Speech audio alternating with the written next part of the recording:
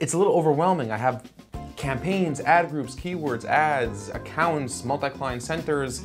I have a big website. I have all the different products. I have different services. I have different colors of different products. Like, how do I structure a campaign? Like, what do I do? Well, there's a good system that you could use, and I'm going to teach you how to do that in this lecture on how to figure out how to structure your account and how to break out your campaign. Howdy Google Ads fans, and welcome back. Before we can name our campaign, we really need to understand the Google Ads structural hierarchy and then just some concepts in figuring out how to structure campaigns. Let's talk about account hierarchy, and we're going to jump to the whiteboard real quick for this. In Google Ads, there's a few different structural components to an account. So at the very top level, you have your Google AdWords, or your Google Ads rather, account, okay? And at the account level, there are different settings that are only applicable to the account level, but we'll get there. Then you have campaigns under your account. You have all sorts of campaigns. You could have many different campaigns. You could have hundreds of campaigns. You could have campaigns that are different campaign types. You could have search campaigns, display campaigns, retargeting campaigns, Google app campaigns, Google shopping campaigns, so on and so forth. The point is, campaigns are the next level down. So let's say we have 3 campaigns here. Within campaigns, you have what's called ad groups. So we're just going to do AG for ad groups. You have another ad group. Inside each ad group are 2 things that operate on the same level of the hierarchy. You have ads and you have keywords, okay? Ads and keywords are both contained inside every ad group. You need to have both ads and keywords in every single ad group in order for that ad group to function. If you're missing one of those 2 things, then nothing will function inside those ad groups. At the campaign level, you're dealing with things like location targeting, okay? That's a big one. Where these ads are going to show up. You're dealing with ad scheduling, ad schedule. At the campaign level, you're also dealing with device targeting. There are certain settings that are available at both the ad group and the campaign level, such as audience targeting settings, and we'll talk about audience targeting settings in a few lectures from now and what audience targeting means.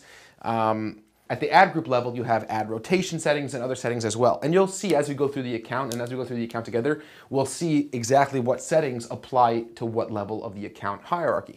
The main thing to understand, though, is that you have this hierarchy and a couple of the big settings that are available at the campaign level, like location, ad scheduling, and that ad groups are contained inside campaigns. Inside ad groups are your ads and your keywords. Your keywords are sort of the mediator between an ad being shown or an ad being available to be shown and a search term. Search terms are what the user actually types into the Google search engine. Remember, we spoke about that in the previous section. Google will then look to your keywords to see, and based on match type, we're going to spend quite a bit of time talking about keywords and match types. Google will see, is this keyword eligible? Is it related enough to the search term? Does this account want to show an ad of the impression? And ads are what will then rotate in different ways for a specific group of keywords inside an ad group, okay? So you could have many, many keywords, right? You could have hundreds, thousands of keywords, not hundreds of thousands, there is a limit to the amount of keywords. Google does change that from time to time. You could have many, many different keywords and many different ads inside one ad group. And what that would mean is that all the ads inside one ad group, let's say you have 20 ads, they'll be eligible to be shown for any one of the keywords inside that same ad group. We'll talk about that once we get to writing ads and quality score and understanding keyword, thematically related groups of keywords and things like that. Account, campaigns are inside account, ad groups go inside campaigns, ads and keywords go inside ad groups. You could have multiple ads and multiple keywords inside every single ad group. There are a couple settings that are set up at the campaign level, some settings at the ad group level, some settings at the account level. But it's important to remember that there's a couple different reasons why we might want to structure a campaign in a certain way. One is to control specific settings, and the other is for our own internal organization. Say we were dealing with a sofa company or an online furniture company, and we'll go through an example.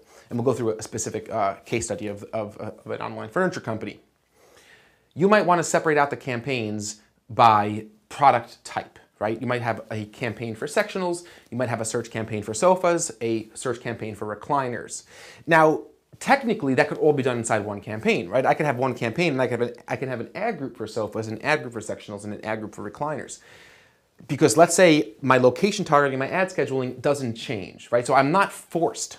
I'm not totally compelled from a technical perspective to have separate campaigns, but I would like to have them separated out by ad group. I'm not technically compelled to have them separated out by campaigns, but for my own organization, I might want to be able to keep things separate. I might want to give different budgets to different product groups. I might just want to be able to log in and look at my campaigns and see which ones are performing better. You'll get a sense of organization, and I would recommend doing that at a product level. If you're a business, let's say you're a service business, and there are certain types of services that you'll offer within a 100-mile radius of your location. There are certain services you'll offer within a 20-mile location. Then those specific services need to be broken out into separate campaigns. So one campaign will have a 50-mile radius targeting. We're gonna go through location targeting shortly. And another campaign will have that 20-mile radius targeting for the service that is targeted only within 20 miles. That will be a reason you break out campaign. Now that you understand the structure and the hierarchy of an account, in the next lecture, we're gonna talk about how to look at your website's navigation